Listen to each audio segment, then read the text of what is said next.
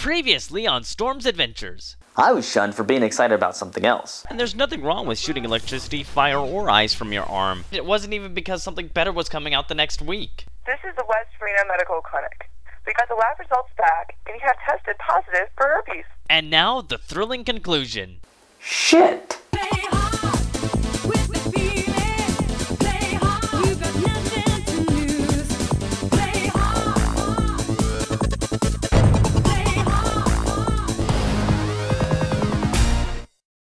The following adventure has been brought to you by a severe lack of sleep and malnutrition. The past couple of weekends have been taken up by my real job, where I worked well into the night and survived only on cookies. Anyway, I now bring you GISHAOTYA Part 2. Metroid Prime 3 was originally going to be a release title for the Wii, but Satoru wanted to let Twilight Princess have that spotlight, so instead, Prime 3 lands over here with these other high-profile games. Now, I've owned this game for 2 years. And I played through it before.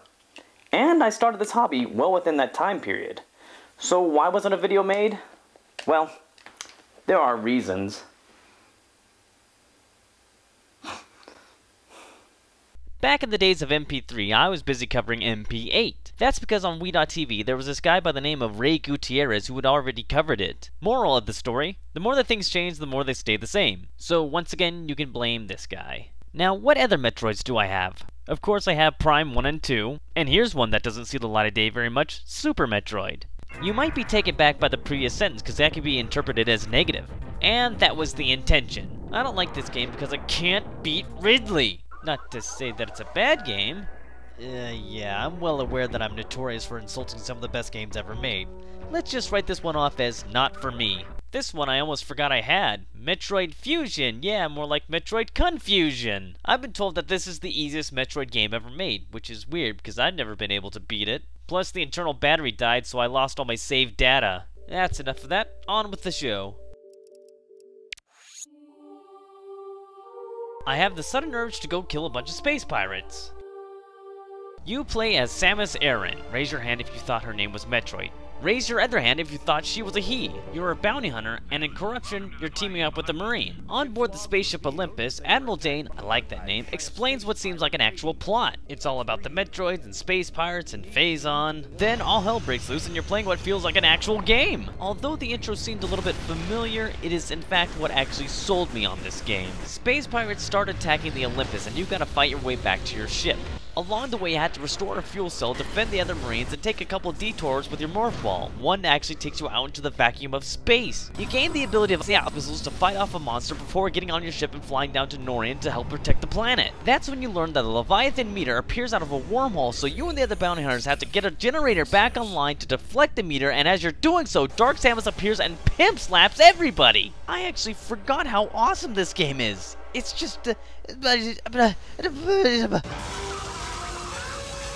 Oh, and did I mention that you also fight Meta Ridley in the intro? I know of very few games that can throw you into the action and keep it up for this long. Although if any game keeps it up for over 4 hours, you might want to consult your physician. Things simmered down a little bit after that. Samus was unconscious for an entire month, and in that time span, 3 more Leviathan meteors had hit other planets and started corrupting them with Phazon. First of the 3 planets is Brio. Why 2 Ys? I don't know, probably because it sounds funny when I ask why 2 Ys. Next you're off to Skytown on Elysia. Skytown, that sounds kind of familiar. Oh yeah, now we see the real reason why this game was delayed. We wouldn't want anybody confused by the franchises, no, just by previous titles. Last and most jaw-dropping, you are bringing the fight to them. Yes, the space pirate homeworld. And by the looks of this footage, that place probably smells like ass. As you have undoubtedly guessed, Samus has to go there and stop the spread of corruption. I'm not quite sure why Samus has to do this all alone when all the Marines are back at home playing BioShock, but of course if it wasn't like that, we wouldn't have much of a Metroid game. The thing that I like most about Metroid Prime 3 is that it brings the franchise into the modern. That only began to sound weird once I said it out loud. Okay, I get it. The original Metroid Prime brought this franchise to 3D almost flawlessly. Even though it switched to a first-person perspective, it maintained that it was more about exploration than combat. You need to solve puzzles with elements and blow up walls and fight some absolutely brutal bosses. And even today, I get an extra fuzzy feeling when I get a missile expansion, or energy tank, or power upgrade, or new suit or visor that allows me to explore new parts of these worlds. But why is it such a sin to recognize improvements upon a revolution? Before, it was almost dreadful trekking outward because everything's just scattered everywhere and there's horrendous backtracking and fetch questing. In number 3, you're given a general direction, and if you need to go somewhere else, you just take your ship, which last time I checked was more efficient than an elevator. And I won't forget the presentational improvements either. Now we're given over-the-top cutscenes and voiceovers, which are some things that Nintendo franchises are hesitant to grasp. Things are getting pretty bad if I'm beginning to predict my hate mail. If I'm so against sidetracking, why do I even bother with Metroid? Okay, we'll return to the touchy subject of BioShock. True, there is more sidetracking than there is actual game in BioShock, but Metroid Prime 3 pretty much is sidetracking. It's probably because I'm a Nintendo fanboy. Yeah, that explanation requires the least amount of thought. I'm gonna go with that one.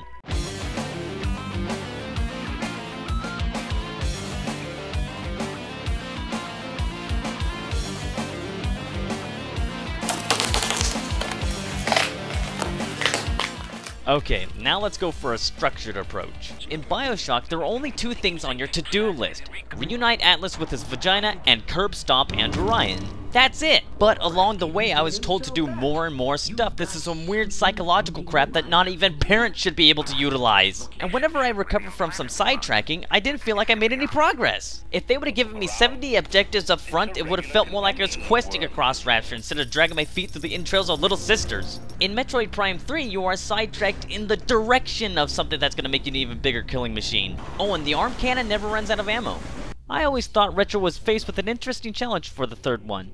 If they didn't want to repeat themselves, they couldn't do the weapons and